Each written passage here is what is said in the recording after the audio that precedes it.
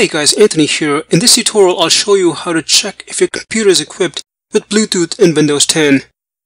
In an earlier tutorial, I showed you how to transfer files using Bluetooth. If you're like me, you transfer files from your mobile device to your computer.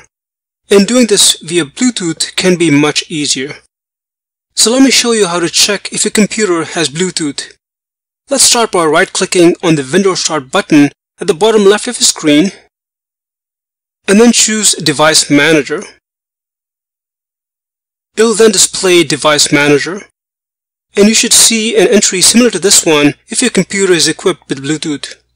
Now, if your PC doesn't have Bluetooth, all hope is not lost, because you can get a USB Bluetooth dongle similar to this one, which essentially plugs into your computer's USB port. And these USB Bluetooth dongles are available on Amazon. You can check the link in the description section. Well, hope you found this tutorial useful. You will find many more Windows 10 tutorials on my YouTube channel. And if you've got any specific questions, please leave them in the comment section.